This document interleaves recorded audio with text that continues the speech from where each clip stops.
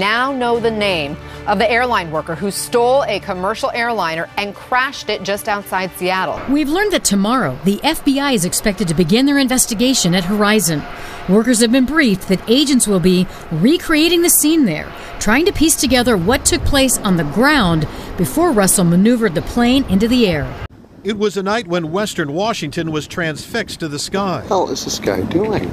People caught off guard brought out their cell phones and recorded a low-flying plane. The plane flying loops. The grounds crewman with Horizon, I guess. As websites recorded air traffic controllers trying to figure out who was flying the plane and how to get him to land. Man, I'm sorry about this. I hope this doesn't ruin your day. Just flying the plane around, you seem comfortable with that? Oh, hell yeah, it's a blast, man. I played video games before, so I know what I'm doing a little bit. Richard Russell, 28 years old, was a ramp agent for Horizon Air, part of Alaska Airlines. One thing the FBI gives us is a timeline. At 7:15 that night, he arrives with a tow vehicle at Cargo 1 at the far north end of the airfield. 7:19, he climbs inside the Horizon Air Q400 and starts it 3 minutes later. 7:27, he exits the running plane and uses that tow vehicle to turn the plane toward the runways. A minute later, he's back inside. At 7:32, the aircraft begins to move. And air traffic controllers quickly realize something's wrong, demanding that the pilot of the plane, also known as a Dash 8, respond. Who's the aircraft on runway 16 center? You can't fly out of the cargo area. So you need to call and scramble now. In 1 minute, the Q400 is in the air. And there's more of the conversations with air traffic controllers. Russell talking about his amazing flight. Then an hour and 13 minutes after he takes off, he crashes it on sparsely populated Ketron Island. The FBI says the crash was deliberate, saying, quote, if the pilot had wanted to avoid impact with the ground, he had time and energy to pull the column back, raise the nose, and initiate a climb. Instead, the column remained in a position forward of neutral and moved forward about 6 seconds prior to the end of the FDR data, referring to the flight data recorder. It is the FBI's job to look at crimes, and investigators concluded Russell had no help. There were no co-conspirators. But what we don't know is how this night started out. What was his state of mind? Was this a joyride, certain to end in jail, or one final exhilarating ride before taking his own life? Good evening. My name is Mike Matthews, a friend of the family. The family has asked me to read this prepared statement. On behalf of the family, we are stunned and heartbroken. It may seem difficult for those watching at home to believe, but Bibo was a warm, compassionate man. It is impossible to encompass who he was in a press release. He was a faithful husband, a loving son, and a good friend. A childhood friend remarked that Bibo was loved by everyone because he was kind and gentle to each person he met. This is a complete shock to us. We are devastated by these events, and Jesus is truly the only one holding this family together right now. Without him, we would be hopeless. As the voice recordings show, Bibo's intent was not to harm anyone. He was right in saying that there are so many people who have loved him. We would like to thank the authorities who have been both helpful and respectful. Alaska Air for their resources, the community, his friends and his family for their incredible support and compassion, and Jesus, whose steadfast love endures. We'd also like to thank the media for their sensitivity and acknowledging this as the only statement that will be released by the family. And we request that we now be given space to mourn. At this time, the family is moving forward with the difficult task of processing our grief. We appreciate your prayers. Thank you, the family of Bibo Russell. May we ask one question? No, I'm sorry. No questions this evening. Thank you.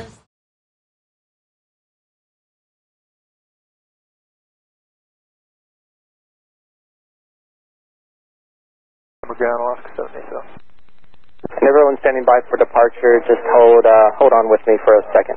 Right, 070. Approach welcome, final runway 16 right. Welcome. Man, I'm a ground service agent. I don't know what that is. Clear to Portland, Seattle 6 is filed at 7,017. Good for visual, 416 right south, 531. Start it up and get it to go. In a couple hours, I guess. But, yeah, I wouldn't know how to land it. I wasn't really planning on landing it. 99 via Bravo over to Mansfield, the opposite sent off. Knows how to fly one of those aircraft, but we'll see what we can do and get you in contact with somebody.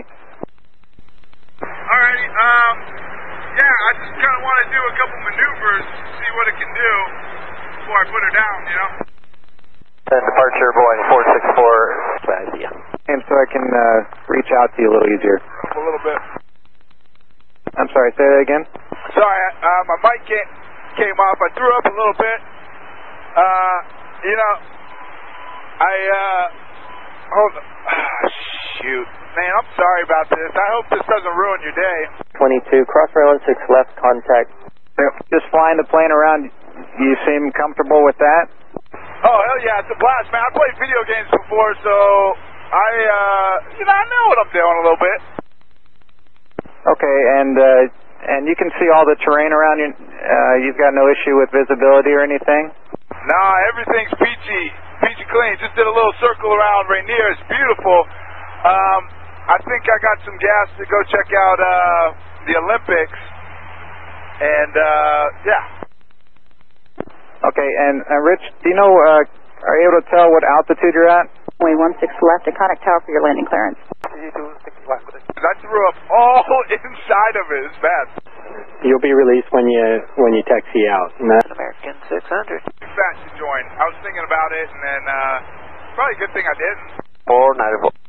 Mexico 494, monitor tower 1. Our temps did join up. Yeah, that's all mumbo jumbo. I have no idea what all that means. I wouldn't know how to punch it in. I'm off autopilot. Okay, see ya. Make a right turn on Bravo. 5,500. Get me to the jets. No, I'm not taking you to any jets. I'm actually keeping you away from aircraft that are trying to land at SeaTac. Oh, okay, yeah, I don't want to screw with that. I'm glad you're not, you know, screwing up everyone else's day. On account of me. All the traffic in front of you, make the daisy chain up around onto Alpha. We're going to keep people clear this runway first. 446, can we just shut down?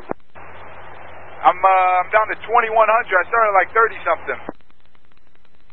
100 pounds of fuel. Rich, you said you're at 2,100 pounds of fuel left? Yeah, I don't know what the burnout is like on takeoff, but yeah, it burned quite a bit faster than I expected. Okay. Yes, sir, we have the fuel inside. There is the runway just off your right side in about a mile. Do you see that? That's McCord Field. Oh man, those guys would rough me up if I tried landing there. I think I might mess something up there too. I wouldn't want to do that. Hopefully, they probably got anti-aircraft. No, they don't have any of that stuff. We're just trying to find a place for you to land safely.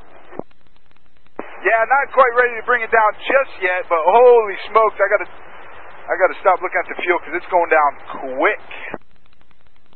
Okay, Rich, if you could you start a left-hand turn, and we'll take you down to the southeast, please. This is probably like jail time for life, huh? I mean, I would hope it is for a guy like me. Well, Rich, we're not going to worry or think about that, but could you start a left-hand turn, please? 2, Horizon 2625. 92, thank you. And he's going to try and help you out here a little bit, okay? 9-0. Roger, landing a 070. And I think you might have some questions. Rich, I've got a pilot on with us, and if you got any questions, you can ask him now. Hey, well, first off, you're a little breaking up a bit. Maybe I'm too far away. What's the distance on this frequency? 5261 heavy, Roger. Might be a little bit before speed's just fine for now, thanks. Well, you are very calm, collect, poised. Seen on runway 16 center. Okay, crossing 16 center, hold short 16 left, Alaska 589. 0, descending me like that in about 2 to 3 miles. 400 apparently is a grounds crewman with Horizon, I guess. And okay, very good, thank you. Right now he's just flying around, and he just needs some help controlling his aircraft. Very good. Nah, I mean, I don't need that much help. I played some video games before. I would like to figure out how to get this cabin altitude. Like, I know where the box is. I would like to get some, make it pressurized or something, so I'm not so lightheaded. Rich, what's your altitude? Cross 16 center, cross 16 left, contact ground, Cup Gate 2. Alaska 430. Do you know how long it's going to be? No idea? We have no idea right now, so if you just hold on Alpha, all those aircraft were in sequence, so we'll get you going as soon as we know. Okay, thanks a lot. Yeah, I don't know anything. I don't know anything about the autopilot. I'm just kind of hand flying right now. Okay, do you know how fast you're going? It's a hold behind Jet. It's 2021. Minimum wage. We'll chalk it up to that. Maybe that'll grease the gears a little bit with the higher up. Maybe, yeah. That's 252, 6. I think I lost you behind some hills a little bit. I'm coming back though. Alaska 718, I believe so. Still working on an issue. I don't really have an estimate on how long that may be. Okay, thank you. Of 16 left, American 7 Alaska 691.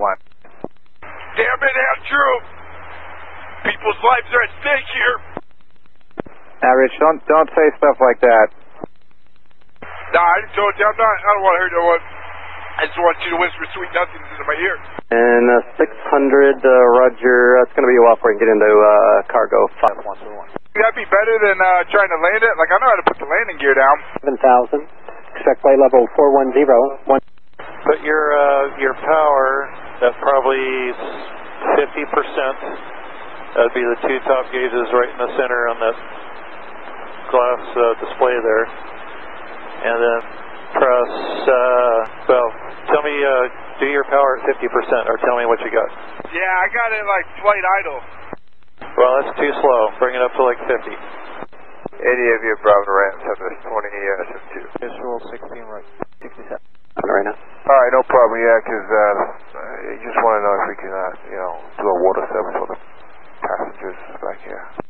4,000, so straight in. Actually, at or about 3,000, advised to go inside. Their side on the bottom, it says HDG, and it's got a little blue M on it. You can crank that around, and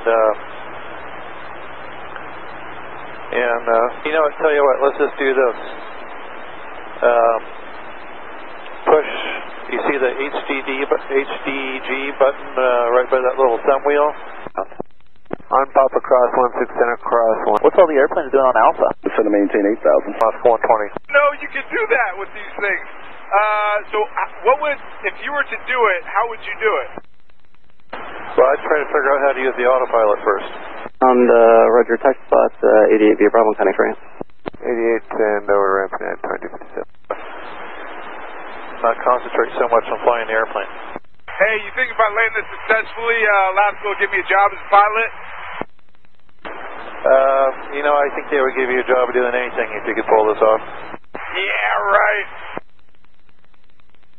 Nah, I'm a white guy, eh? It's 3 maintain 110 4 better to a 5 mile final contact point down now for 120.6. Okay, we'll do that with speed and we're going to go to the top. Talking to that aircraft at this time. If they need your assistance, I will let you know, but they're talking to that aircraft right now. Roger.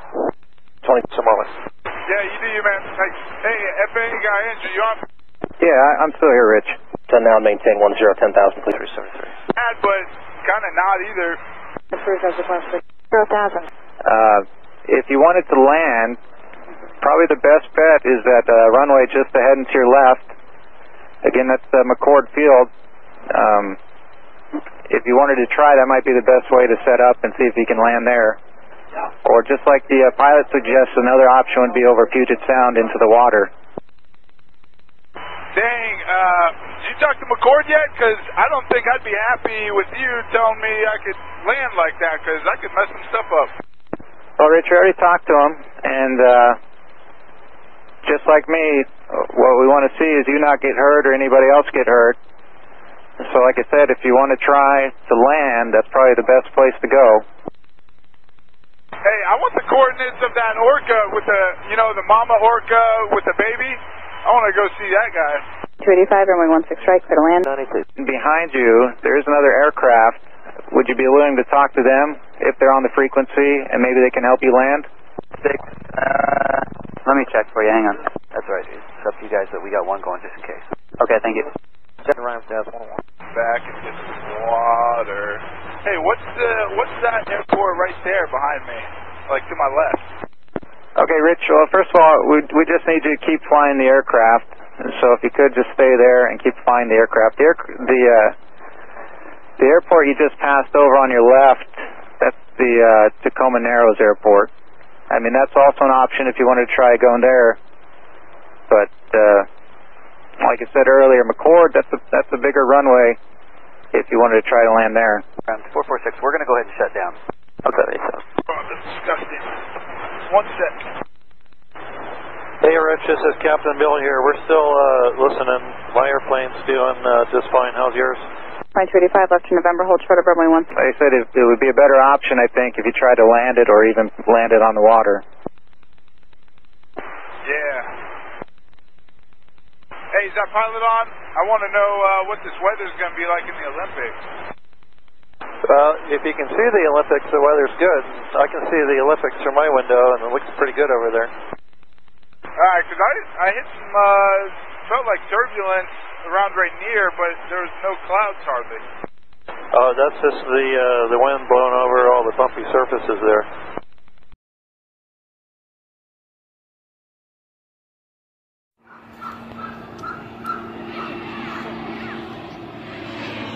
What the hell? Holy shit! Oh my god. What is happening right now? My phone, you got it? Yes. It's a fucking Alaska Airlines Q400. What the fuck is he doing over here? Dude, yeah. That's not cool. He's looking for somewhere to fucking land. What is happening? That's what's going on? I don't know. He should never be that low over here. No. That's an Alaska Airlines flight. Holy crap. Where is he going? Where? A second there, because of the way it looked when he was going over the garage, it looked like Where's he going? crashing. Go get the truck keys and get my wallet. I got a lot of people that care about me, and it's going to disappoint them to hear that I did this. I would like to apologize to each and every one of them. Just a broken guy. Got a few screws loose, I guess. Never really knew it until now.